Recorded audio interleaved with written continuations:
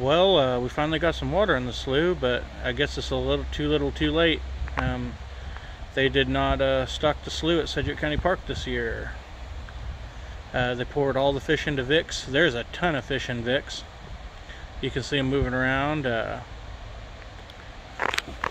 they'll be ready to catch. They said that they might stock it if they get a little bit more water in here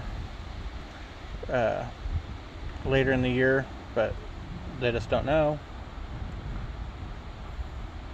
I was talking to them today, and they said that they weren't going to stock it because the water level was low. We got all that rain the other day, and it filled it up quite a bit, actually.